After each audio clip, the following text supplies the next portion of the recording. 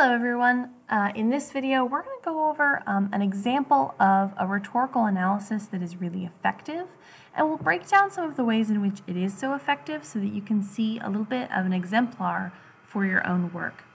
Now, the primary difference between this video and what you'll be doing is that this is an analysis of an advertisement, specifically of a commercial, while you'll be doing an analysis of an essay. But the constituent parts are still the same. And more than that, the process of breaking something down, looking at the way that it's structured, and then deciding how effective it is the same no matter what piece of media you're analyzing. So let's go ahead and take a look.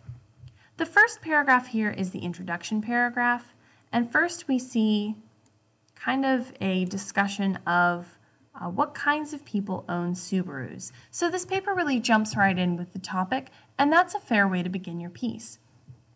To make a broad statement about the topic in question, and then to narrow it down to your thesis. Now, this thesis statement says this, quote, "In the 2018 Subaru Crosstrek Welcome to the Pack commercial, Subaru is not only promoting the sale of the new 2018 Crosstrek, but also conveying the message that Subaru as a company views Subaru owners as members of a tight-knit community." So this thesis is playing on Frith's levels of analysis. It's pointing out that while Subaru is explicitly selling a car, the underlying cultural concept that it's selling is the idea of a tight-knit community or a sense of belonging. So you might consider doing the same thing in your thesis. You don't have to do this, but it's one option. To say, on the surface, the author is arguing for A, B, or C, but underneath, the author is arguing for a certain set of values. So in this next paragraph, the student briefly summarizes the overall commercial. You can see that this is just one paragraph.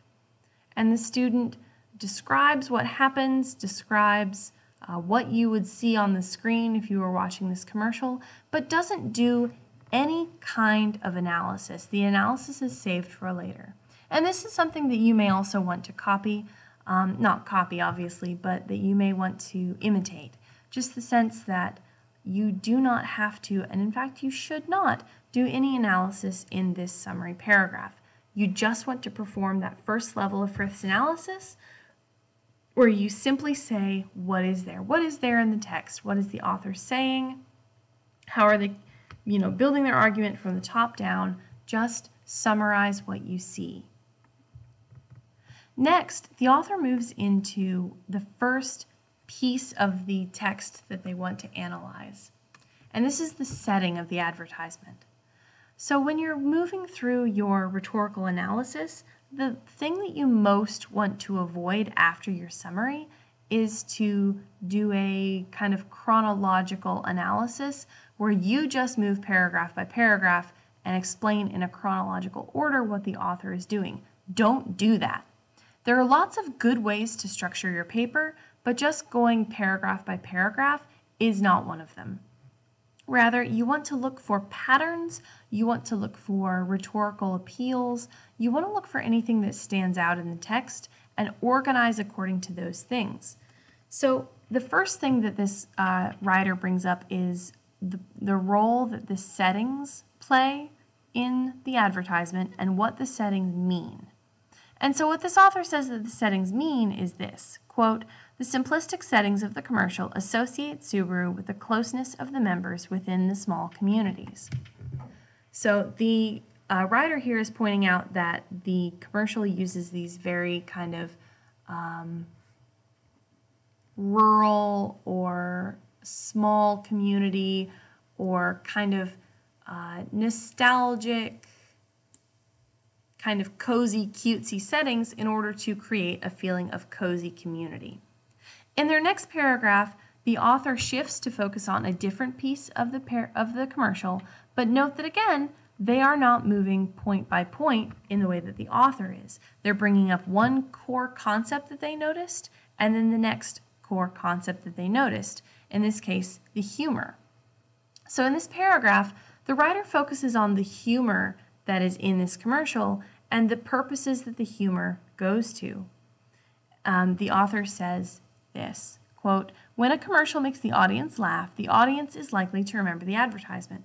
If the audience remembers the advertisement the next time they see it, they will likely be curious about the brand it's promoting.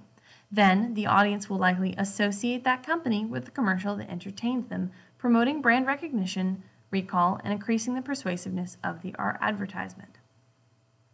So then the author goes on to another piece that they found notable throughout the commercial, which is the music and what the music means. Finally, the writer brings up the fact that a dog is centered really heavily in the commercial, and then notes that Butch's presence and the things that he does evoke emotion in the audience, a huge play on the pathos rhetorical appeal. Now, while the phrasing of this sentence is a little clumsy, this is absolutely spot on, that including a dog is going to evoke a strong emotional response in the audience, because who doesn't love dogs?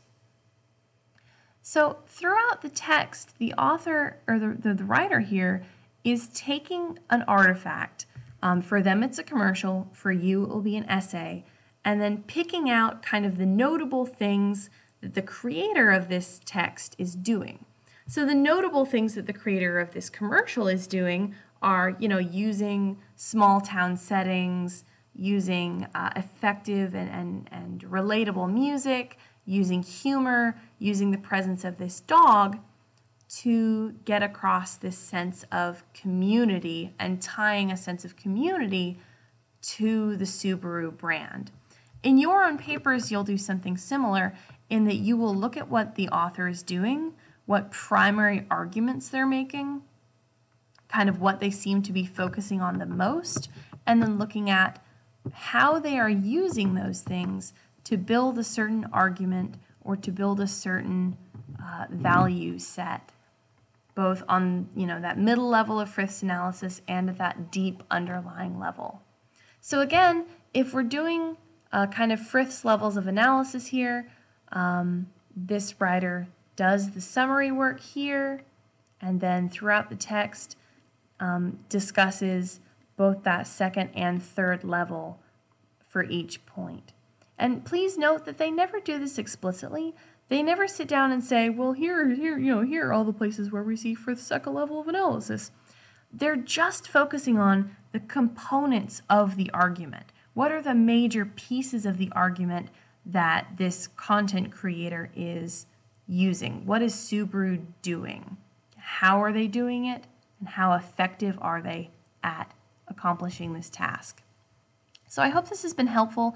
This paper will be available to you on Canvas. You can use it as a little bit of an exemplar for you in terms of, is this helpful to you in terms of organization, or in how to move between the levels of Frith's analysis, or just in terms of